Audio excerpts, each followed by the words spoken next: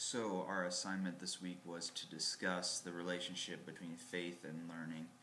So I would just like to start off this with a statement of faith and learning coincide. And what that means is just that faith and learning cannot exist without the other. They are codependent upon one another.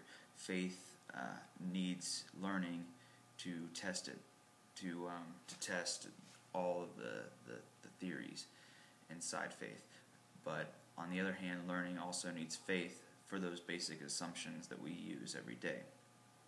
So both are important to our learning process. Both help us gain knowledge and help us to understand and interpret things even better through everything we learn.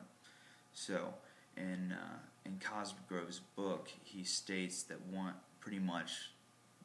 cannot thrive without the other.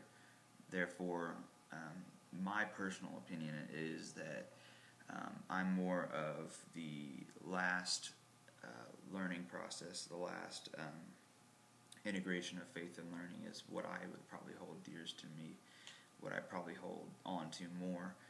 I don't think that faith against learning is even applicable in this scenario.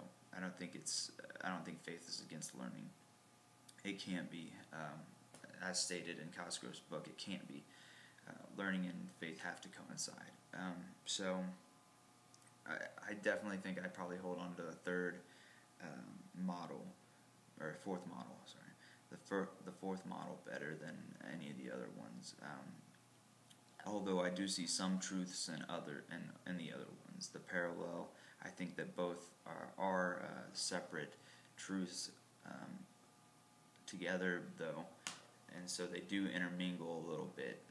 So personally, I think that there are different pieces of each model that you can take and kind of put together that actually create more of a model that's sufficient, more of a model that is actually what we tend to use.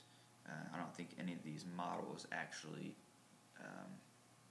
are directly coherent to us.